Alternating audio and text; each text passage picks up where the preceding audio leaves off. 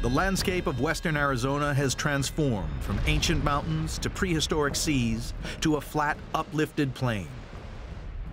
Just 5.5 million years ago, the Grand Canyon was cut through this plateau. It happened so fast that geologists had to think again about the awesome power of the Colorado River. It cuts through rock not by the water wearing it away. You could pour water over rock for a long time and nothing would happen. It's the tools that the river carries. The river carries boulders and sand, and those bump against each other and they eat away at the rock. Every day, the Colorado can carry almost 500,000 tons of rock and debris, enough material to fill more than 100 Olympic swimming pools.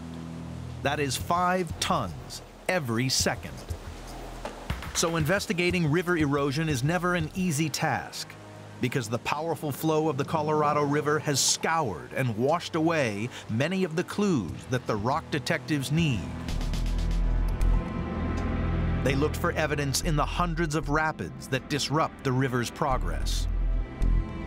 The swirling rapids are created when flash floods sweep boulders into the river from the many smaller side canyons. The river has to focus a lot of energy at these points to deal with all of the boulders that are coming in. The more coarse boulders and more resistant material that the river has to fight against to accomplish its incision, the steeper it gets. As the water flows over the rapids, it cuts deep into the bedrock below. At this set of rapids alone, the river drops 10 feet. And there are a lot of rapids on this section of the Colorado. So it put all these rapids together in a string through Grand Canyon, and that gives you the overall sort of unusually steep Grand Canyon profile of the river going through it. Gravity and simple physics are at the heart of how the Colorado has carved so much rock so quickly. But the Grand Canyon is not just steep, it's also wide.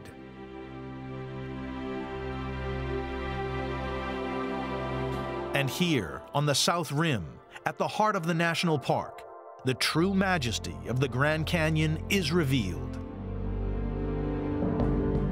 This is where the canyon is at its widest, as much as 18 miles from rim to rim. This landscape appears serene now, but its unique beauty was forged by violent forces. Grand Canyon, oftentimes we just associate it with the Colorado River. The Colorado River is what cut the Grand Canyon. It formed the initial gash to allow the river to flow across. But what makes Grand Canyon grand is really its width and all the layers of rock that are exposed. And that isn't only solely tied to the Colorado River. What's happening is this rock that's exposed, it's being beaten on by rain, and the rain gets in there and it weathers the rock and it weakens it. And then because this is so incredibly steep, gravity will act on that material, transporting it deeper down into the river, flushing it back out. And that process just repeats over and over again to allow the canyon to get wider over time. We have classic rock falls that are cascading down onto the black rock in the far distance. Those events are indications that this is actively ongoing canyon widening and retreating from these processes.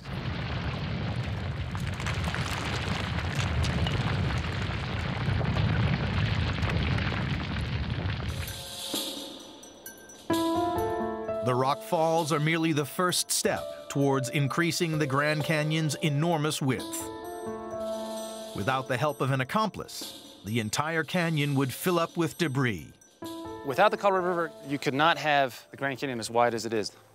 By flushing that material downstream, it wipes it all clean to allow a whole new material to build up again.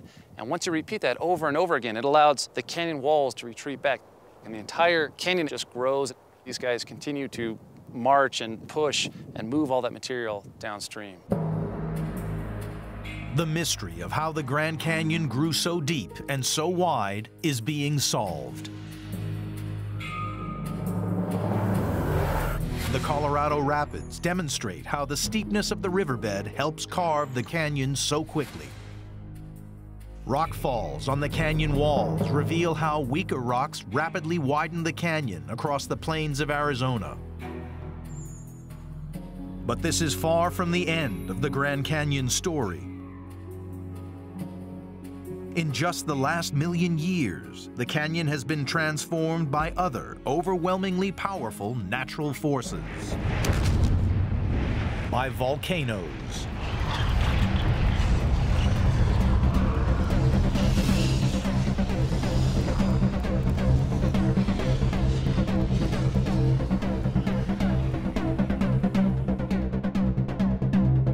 This is Toroweap Point, in a remote area known as the Arizona Strip.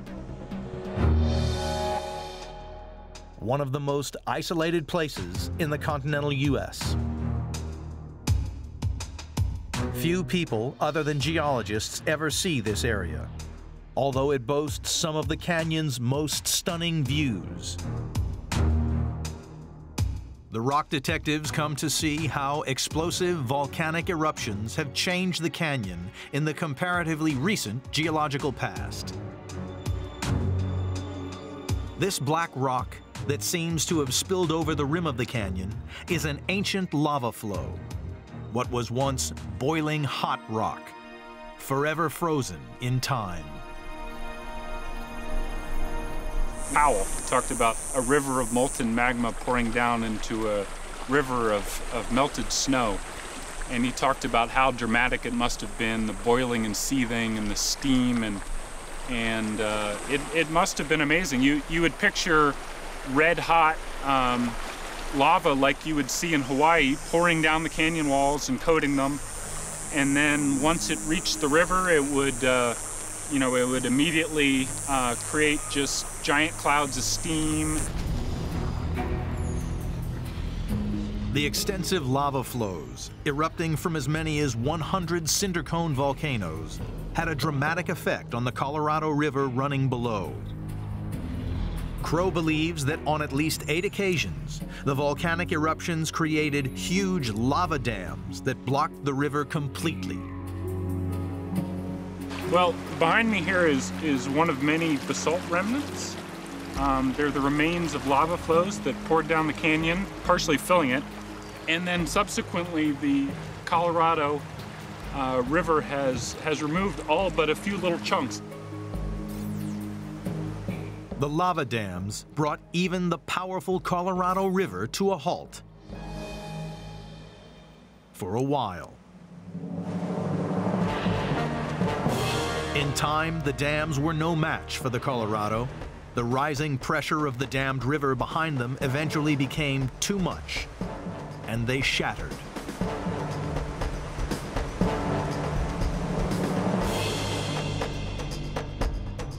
This explosive episode has left its mark on the canyon's walls. Today, the cones appear to be extinct and lifeless, although some geologists believe that the volcanoes might not be finished quite yet. The last eruption that sent lava pouring into Grand Canyon probably occurred about 100,000 years ago.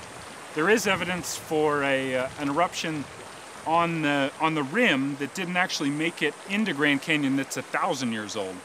So there's I think a good chance that in the future there may be eruptions here as well.